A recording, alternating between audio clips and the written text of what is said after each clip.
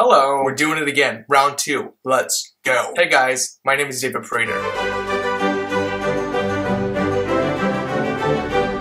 For the second installment of the Frozen Dinner Date series, we are going with something a little bit different. Actually, a lot of bit different from last week's fish and chips video. It's equally as British as fish and chips, don't get me wrong, but it sounds a lot weirder. Today, we are doing a steak and kidney pie. Now, Wikipedia describes this as a savory pie that is filled principally with a mixture of a diced beef, diced kidney, often beef, lamb, or pork kidney, fried onion, and brown gravy. Steak and kidney pie is a representative dish of British cuisine. However, as the show goes, we cannot be doing the traditional British food. We're doing one straight from a box from Asda. As you can see right here, it is labeled as a slow-cooked steak and kidney puff pastry pie made, of course, with British beef. Everybody else calls Americans nationalistic? You're bragging about your beef. I'm kidding. Okay, let's look at the ingredients. Starts out with all the ingredients for the puff pastry itself, of course. Then it goes into the slow-cooked marinated beef, which is 21% of the dish. From there we have water, and 10% of the dish is beef kidney. That'll confirm it. This is steak and kidney pie. So we're gonna get downstairs, we're gonna cook this bad boy up, and I will see you here in a second. And would you take a look at that, but bam, we got ourselves a pie. I'm gonna pop it out of here. I don't want it to be stuck in there. I hope it doesn't fall apart on me though. All right,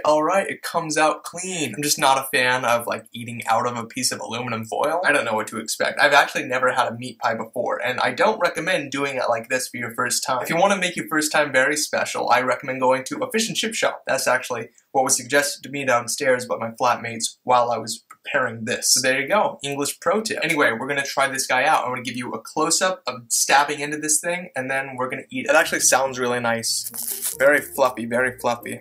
Just look inside of there. Lots of good gravy going on. Oh, there's some kidney, I'm pretty sure. Or steak, I can't tell the difference. Bottoms up, everybody.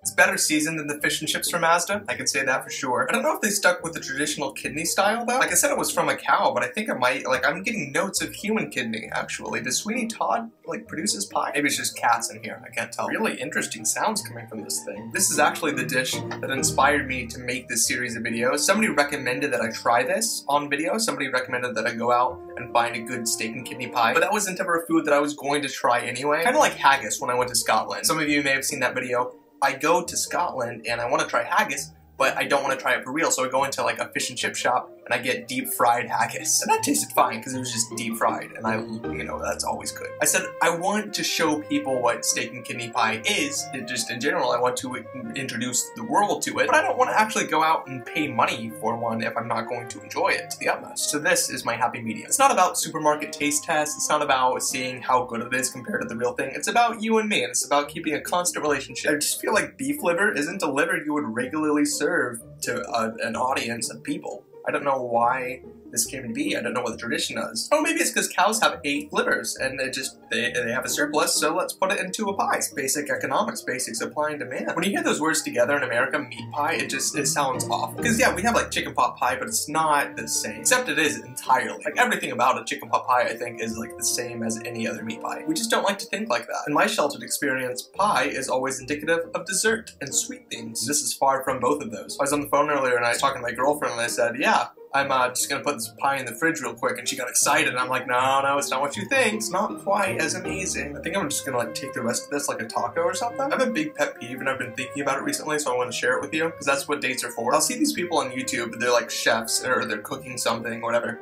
And then at the end of the video, they'll do this really apologetic and almost sad way of trying their own food. They'll be like, oh my god, this looks amazing, I'm sorry, I just have to try it. It's like, yeah, we knew you were gonna try it, pal. You made that, you put the time into producing that beauty. Nobody's angry with you for trying your own food. We wanna see it happen. That's a real money shot, I swear. Like, that's the money shot of food videos, of seeing the bite taken out. There's no need to apologize, my friend, just enjoy your meal. And I'll enjoy the last bite of mine. So I feel like a pie like this kind of appreciates in value with age, like with time, because once all the gravy and the beef and the kidneys are gone, you have an amazing puff pastry to enjoy. It's like going to Red Lobster and you have the promise of a cheddar biscuit at the very beginning, except this promises it to you at the very end. And no cheddar, a lot less flavor in general. Of course, if you want to enjoy this as it's meant to be enjoyed, go to a pie shop and get yourself a steak and kidney pie. Don't go to Asda, don't go to Tesco to find like your first one and only true experience at a meat pie. I assure you, you're not gonna find it there. If you like this video, if you like steak and kidney pies, if you like steak, if you like kidney, if you like pie, if you like traditional British cuisine packaged in an aluminum foil dish from Asda in the frozen section, or if you just like me as a person and you want to see me talk a little bit more, thank you very much, by the way. I highly recommend liking the video. And with all of that